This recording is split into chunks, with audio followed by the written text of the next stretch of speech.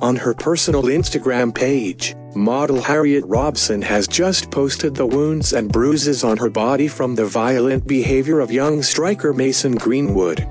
Most notable is a photo of Harriet Robson's bleeding face with the words, "This is what Greenwood did to me."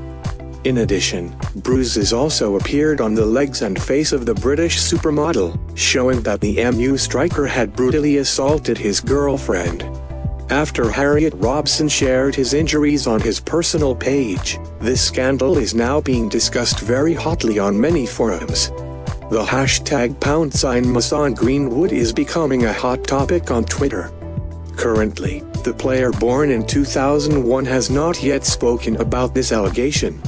However, it is hard to believe that Greenwood is not causing trouble, because this is not the first time Greenwood has been involved in a scandal about his private life.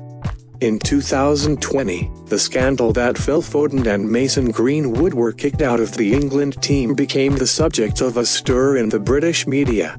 Specifically, the young star duo surreptitiously let two strange girls into the hotel, where England was stationed, right after their away victory over Iceland in the Nations League group stage. This incident caused the duo to be sent back to England by coach Gareth Southgate immediately. However, while Foden expressed his regret and quickly returned to the England squad for Euro 2020, Greenwood's career showed signs of going astray.